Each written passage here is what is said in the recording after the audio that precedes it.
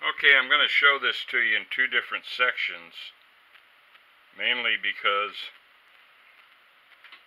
it's kind of hard to describe the differences between the Stiffler loop or the diode ring, however you want to refer to it. Here's my scope probes. My grounds are connected to the ground of the generator. I have the two probes across the CREE board for differential. I have the coil going in at the top of the ring.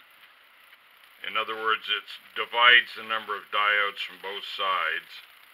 And the lead from the generator going into the coil that's feeding the ring.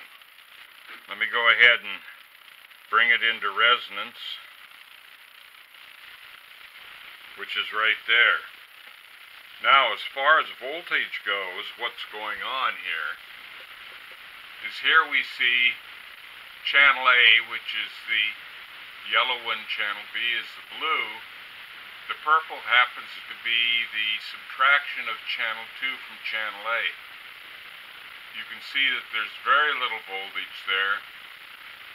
On channel A, I don't know if you can see it or not, but on channel A we have 4.72 or 4.8 volts peak to peak across that CREE board. So we're running this board at about 5 volts. Now I think that should be able to speak for itself. Okay, I'm going to go ahead and stop this video and add another one to it, which shows a simpler way to implement the Stiffler loop that does about the same thing, if not maybe a little more.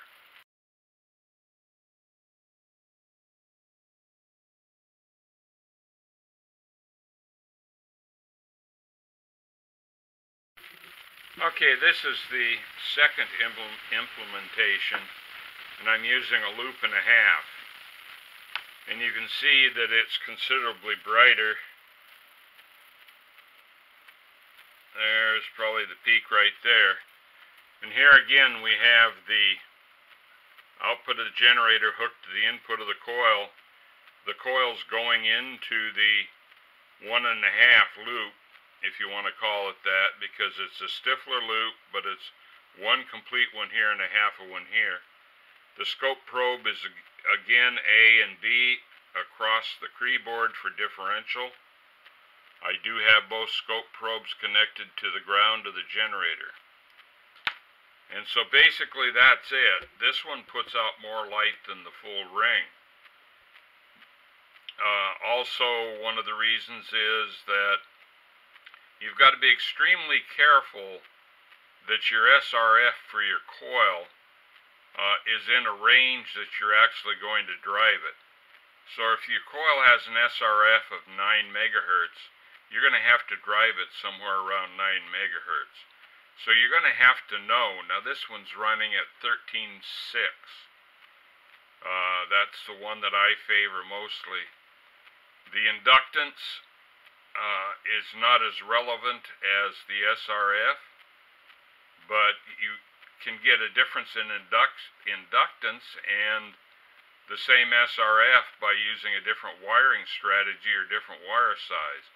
So you've got to be extremely careful and use your scope to measure the SRF with your frequency generator, and then you should get this right on the money.